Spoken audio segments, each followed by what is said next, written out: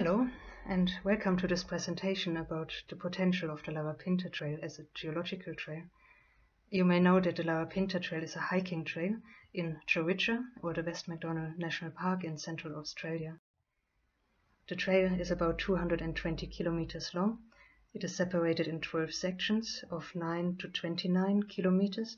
They permit day walks or overnight walks or multi-day walks. And the Larapinta Trail is situated west of Alice Springs, starting in the east at the Alice Springs Telegraph Station and finishing at Mount Sonder in the west. It crosses the MacDonnell Ranges, the Shoeings Range, the Heavy Tree Range, and the highest point indeed is Mount Sonder with 1,379 meters. The trail is in central and western Aranda country, and the traditional owners, the Aranda people, lived there for at least 35,000 years, as evident by archaeological sites in that area. The landscape has deep spiritual significance for the traditional owners through sacred sites and songlines. European settlement only started after 1862, when John McDowell Stuart made his way through the Red Centre.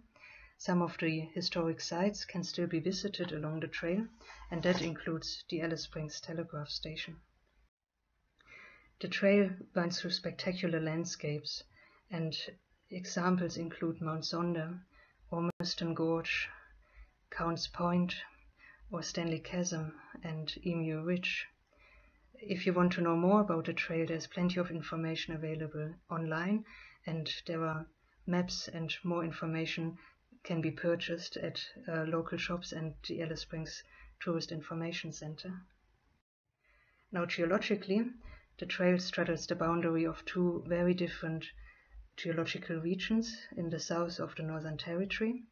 As we zoom in to the area west of Alice Springs, you can see that in the north the rocks are basement rocks of the Aileron and Warumpi provinces.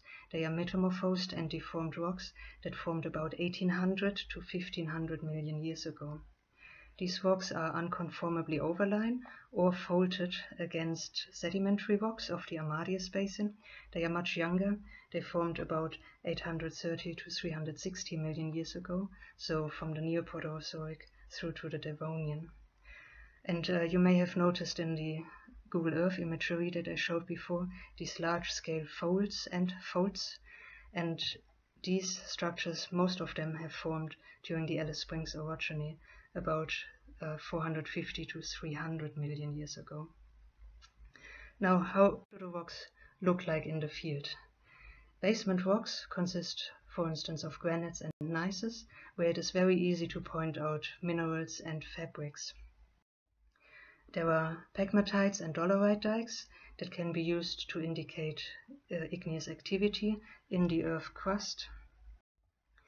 And we have metasedimentary rocks like quartzites, mica schists, or paragneisses, and all of them can be used to point out different origins and metamorphic histories of various metamorphic rocks.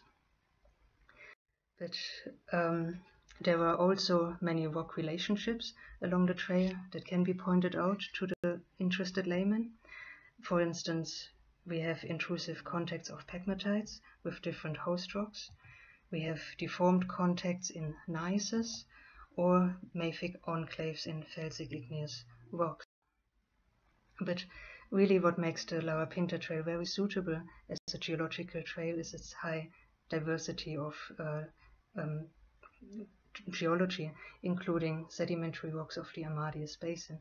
Here, for instance, sandstones that show sedimentary structures like ripple marks. But we also have siltstones, we have carbonate rocks, all indicate different paleo environments. Within the carbonate rocks, there's a huge diversity of sedimentary structures and post-depositional alteration. But I think probably one of the most fascinating parts are the preserved circa 800 million years old stromatolites. Those are these dome-shaped structures in the bottom picture, and they formed from microbial or algae mats in shallow seas. just as they are still do today. These are one of the indications of earliest life forms on Earth. However, the interest of the Larapinta Trail as a geological trail does not stop at the diverse lithologies. There are structures that are actually dominating in the landscape, and you can point out shear zones and show how rocks change from gneissic rock into a mylonitic rock or an ultramylonitic rock, including the subsequent development of brittle structures. There are ductile and brittle folds, like here isoclinal asymmetric folds and chevron folds in the centimeter scale, and we can show 10 to 100 meter scale anticlines and synclines easily in the landscape. There are brittle structures such as slickened sides, a brittle fold plane, and sets of fractures in a fracture zone. And we have fluid flow related structures such as breccias and iron-rich concretions. But I guess one of the most spectacular concepts that you can show at the Larapinta Trail are the unconformities that are here, huge time breaks. For instance, the unconformity between basement gneiss and Amadeus Basin siltstones and sandstones, about 1 billion years unconformity. And that is even higher when you have basement mica schists overlain by Cainosauric conglomerates. And the diversity and structures, the diversity of rocks and structures that you can see along the trail can easily be used to point out basic geological concepts to the interested lay person. For instance, igneous activity, what is sedimentation and how does metamorphism work? What is the relationship between basement and basin rocks? And how do pegmatites intrude as silts and dikes and veins, for instance? You can show absolute and relative time relationships in rocks and units. And because of the dominance of structures in the field, it is quite easy to highlight the concept of movement in the earth crust. How do brittle folds form, ductile shear zones? What is reverse, normal, or oblique movement along a shear zone? And how does that affect the landscape? The trail, of course, would need to be accompanied by simplified geological maps. And here's just one example of the area just west of Alice Springs, with section 1 of the Larapinta Trail shown in yellow and section 2 shown in blue. You can point out your outcrop stops and in relation to those, the location of units and lithologies that you point out and of structures like folds and shear zones. But of course it doesn't stop at the geology, because we have a huge diversity of plant species like wild orange or river red gums or the MacDonnell Ranges cycads, and also animal species like rock wallabies or the sacred kingfisher, many of which are endemic to the MacDonnell Ranges bioregion. So in summary, really the Larapinta Trail has a huge potential to be a geological trail because it is easily accessible. There is a huge flexibility for walkers of diverse fitness levels and time available. The Larapinta Trail is an existing hiking trail and it is maintained, and detailed information is provided by the Northern Territory Government Parks and Wildlife.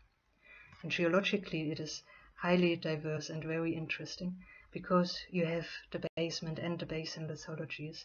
You can show rock relationships and ductile and brittle structures like in the centimeter through to the landscape scale. And something I haven't pointed out yet is the diverse geomorphology and ecology interaction.